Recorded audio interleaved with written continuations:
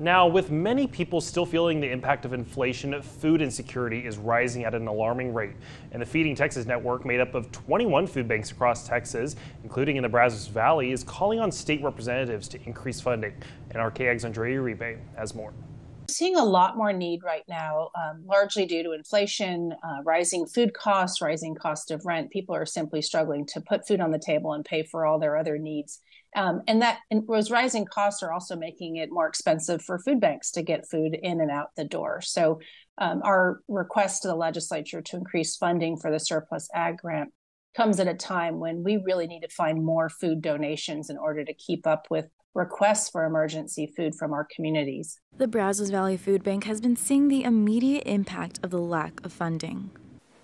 We have not been able to supply our partner agencies with what they need to feed the people that come to their doors. And that is not what the food bank is supposed to be about. We're supposed to be able to do that. Our food bank is very fortunate that we are able to distribute about 40% of all of the food every month is fresh produce.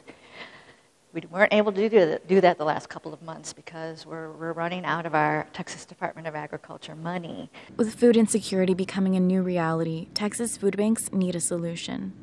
We serve millions of Texans a year, and the way we kind of sort of determine the level of need is the number of requests for food assistance, and that number has gone up over 60% since prior to the pandemic. Andrea Uribe, KAG's News.